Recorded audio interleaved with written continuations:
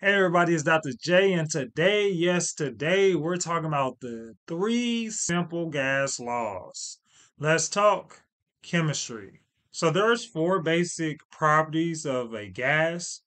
We have pressure, volume, temperature, and that you have in your moles. So we use N for that value. Now, simple gas laws are basically describing a relationship between these four different properties, right? So essentially, say you have a pair of properties, one might increase and the other might decrease, or might increase as well, right? But when one changes, it's going to impact the other. And that's all what simple gas laws is about, describing that relationship. So the three simple gas laws we're going to talk about today, Boyle's law, Charles' law, and Avogadro's law. Okay. And essentially what you need to understand about these laws is that we're going to find out that two of the four properties are going to be constant, and then the relationship is going to be between the other two properties, right? So let's talk about these laws. So first up, we have Boyle's law. Boyle's law is the pressure of gas is inversely proportional to its volume. So in this case, we're focused on pressure and volume, keeping our temperature in the moles constant. So Boyle's law can be written as this: P1 V1 equals P2 V2. All right, so this can be Boyle's law, or you could write it as PV equals K, with K being the Boyle's law constant. Now, essentially, right, let's talk about what exactly is Boyle's law, right? Because we understand the pressure of gas is inversely proportional to its volume. What does that mean, Dr. J? What the heck? All right, so we're only focused on volume and pressure, right? Because our temperature in moles must be constant, be the same. We not touching that. Do not touch those two, right? So essentially, if we got gas in here, right? If we got gas in here, say our pressure's at 1 atmosphere and our volume's at 1 liter. If we decrease our volume, right, what's going to happen to our pressure? It's inversely related. So if you decrease your volume, your pressure is going to increase, right? Now, this is Boyle's law, right? That's the reason behind, and well, excuse me. So that's Boyle's law, right? You decrease your volume, your pressure increases. If you increase your pressure, right, excuse me, if you increase your volume, what's going to happen to our pressure? The pressure will, in this case, decrease, right? So going back and forth here, right? We can see that with this example here, right? With those gas molecules. Now, we're going to talk about the why in a later video, right? But for now, Boyle's law, once again, is the pressure of gas is inversely proportional to its volume. So if the volume increases, your pressure is decreasing. If your pressure increases, your volume must decrease. Next is Charles' law. Charles' law states that volume is directly proportional to temperature. So in this case, the pressure in the moles are going to stay the same. Those are our constants. So if we look at Charles' law, right, here's the graph. I love this graph right here. All right.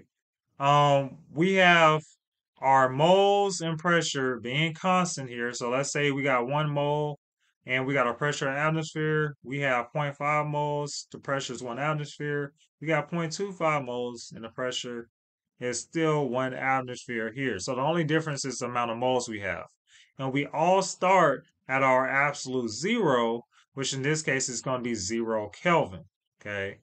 So Charles' law states that volume is proportional to temperature. So essentially, remember this trend, everybody. As temperature increases, your volume will increase.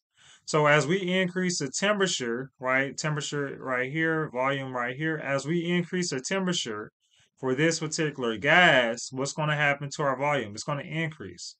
If we increase the temperature for this particular right, gas is going to increase. If we increase the temperature here, it's all increasing, right?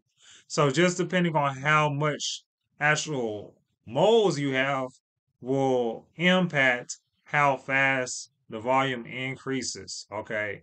But the key trend here with Charles' law is that volume is directly proportional to temperature. So essentially, if you increase the temperature, you're going to increase your volume.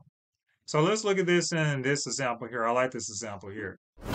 So as we mentioned, right, if I got gas and increase the temperature, the volume is going to increase. And we can see this in this balloon example, right? The gas molecules are going to expand that balloon, right? All these gas molecules boiling around, hitting each other harder, right? And we can see, right, more energy is going to expand the total volume compared to if you got ice water. So because the volume is directly proportional to temperature, right? If the temperature decreases, then your volume should decrease. And we see this, right? This cold water. What's happening to our volume? It's decreasing compared to our boiling water. Okay. And we can write Charles' law in this manner here. V over T equals to V over V2 over T2. Okay. And this is Charles' law, right? Key thing I want everybody to remember from this slide: as temperature increases, volume increases. And lastly, we have Avogadro's law. Avogadro's law is basically our volume is directly proportional to the number of gas molecules. Okay, so our temperature and pressure are going to be constant. And we can write Avogadro's law: volume V1 over N1, okay, equals to V2 over N2. So if we know this trend, then you guys are going to be good. As the amount of gas increases, the volume increases, right? So when one thing happens, the other thing is going to match the same thing, right? Because it's directly proportional. So if we look at this chart here, as we increase our moles of gas, right, our volume is increasing. Okay, as simple as that, right? If I blow in a balloon nitrogen, right, depending on how many moles I have, the volume is going to be impacted by those moles.